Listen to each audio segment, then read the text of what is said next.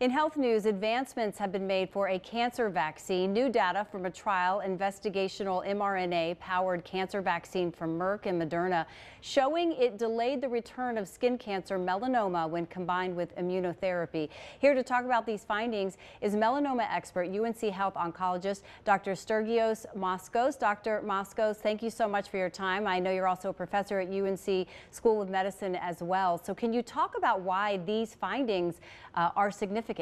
Because the standard of care treatment right now is only one drug, which is called Keytruda or Opdivo. This belongs to the class of PD-1 inhibitors, and that the addition of the vaccine, which, by the way, is a personalized vaccine, it's not one size fits all, when combined with standard immunotherapy, uh, delays the tumor relapse by approximately 44% in this early readout of this randomized small phase 2 study.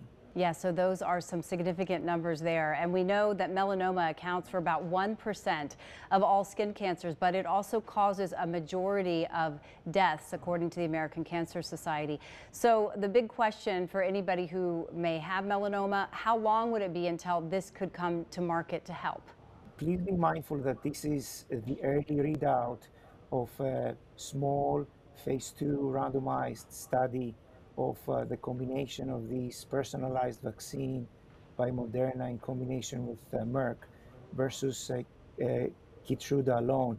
Um, uh, the company is planning to make a much larger study of the exact same trial combination of vaccine plus Keytruda versus Keytruda alone. And these studies take a while to, what we call in our language, mature. So it may take approximately 3 to 4 years until the signal reaches the FDA and gets FDA approval. So it could be a couple of more years, but it does give a lot of people hope. And these are significant findings, correct? Yes, it's amazing for somebody like myself who has been in the field for quite a long time. When 20 years ago melanoma vaccines were in the form of a clinical trial and we were not seeing any signal of efficacy, to now come 20 years later to talk about personalized vaccines that, when combined with standard immunotherapies, they extend the progression-free survival a bit longer. And it's important to be mindful that the vaccine side effects are minimal than anything, and therefore adding a second treatment to an existing immunotherapy will not significantly increase toxicity. That's good news. And as we said, you're also a professor there. I know we heard so much about mRNA vaccines, of course, throughout the pandemic with COVID, but this is just an example of moving that technology forward.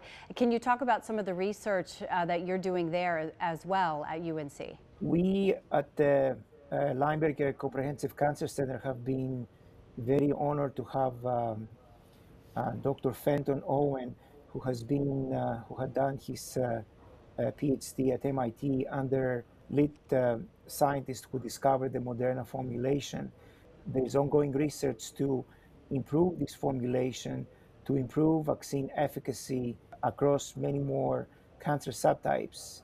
And we are actually working in this in mice. Well, we certainly appreciate the work that you are doing there to help so many people that might be, suffering from melanoma and other diseases as well. Dr. Stergios Moskos, we appreciate your insight and your work. Thanks for your time.